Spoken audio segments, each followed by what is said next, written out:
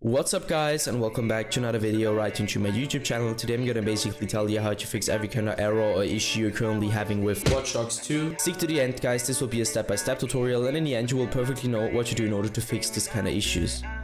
Before we start right into the video, I just want to let you guys know that I would really appreciate it if you would just leave a like, a comment or a subscription right into my YouTube channel. It would really make my day and help me out as a little YouTuber as I am.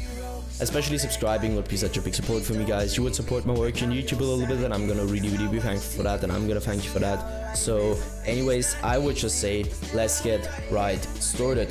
So the first step I would recommend doing for everybody is gonna be to navigate to your taskbar. You're gonna right click your taskbar and open up your task manager.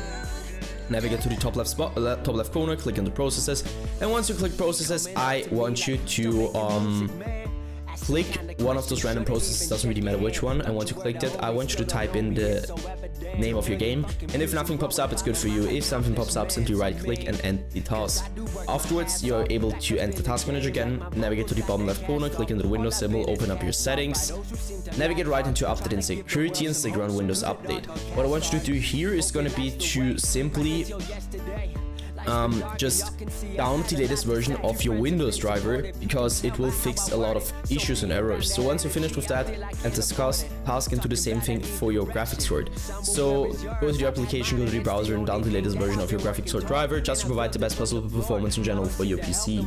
Once you're finished with that, take your in-game shortcut on your desktop or your game shortcut, so your launch shortcut. You're gonna right click it, go to the very bottom where it says properties. You're gonna hit compatibility and simply copy my settings. So let's quickly run through it.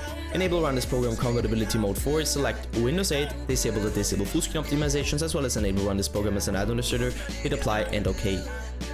I would personally recommend to reset your PC afterwards, and once it is restored, you should be able to see this little administrator symbol right into your shortcut. So once you saw that, you're gonna double click it, launch a game with the launcher, launch a game instantly, and this will probably fix the issue. Yeah, guys, that's it for the video. I hope that I could actually help you out of this one. If it was like that, just leave a like, a comment, or a subscription right onto my YouTube channel. It would really make my day and help me out. See you in the next one, and bye.